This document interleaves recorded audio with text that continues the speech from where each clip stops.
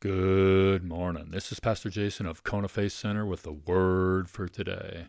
And the word for today is forsake. Do not forsake the Lord, and he will never leave you nor forsake you. Forsake the Lord, and he will leave you. He will forsake you. Leaders that forsake the Lord cause trouble for the people. See the calamity and ruin that comes because of their wickedness, that comes because they have forsaken the Lord. Wickedness is serving something other than the one true God. Wickedness is forsaking the Lord. Prophets are sent early and often to warn us. We have been given his word. His word is truth. Listen to the Lord. Listen to his word and do not forsake him. Become contrite. Contrite means to feel or express remorse, and to become penitent, which means to feel or express remorse. Funny. Fear him.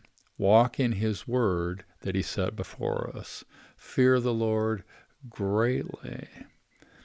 How long will you waver between two opinions? Great question. If the Lord is God, follow him and do not forsake him.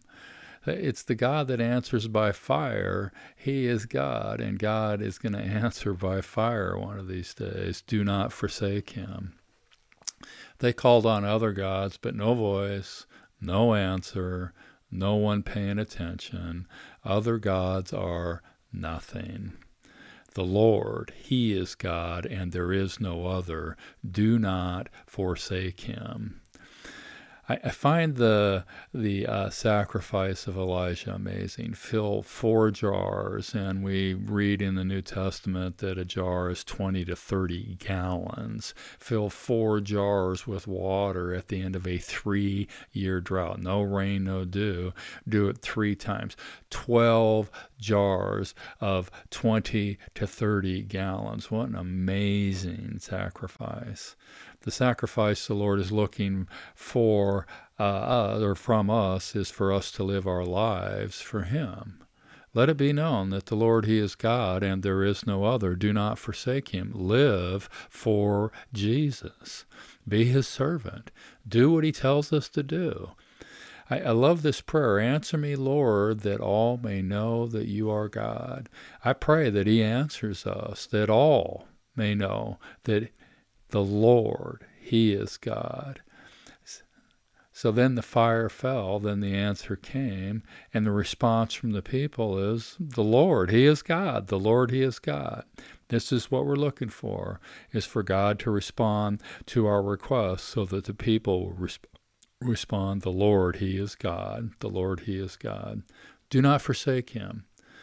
Birth the answer in prayer. Go to the holy ground to get the victory, to get the answer for the battleground. And here is the answer. Jesus is the King. Do not forsake him. Jesus died, the substitutionary sacrifice for our sins, the Lamb of God. Jesus rose again so that we could live the new life in him. Do not forsake him. The word for today is forsake. God bless. Check in tomorrow.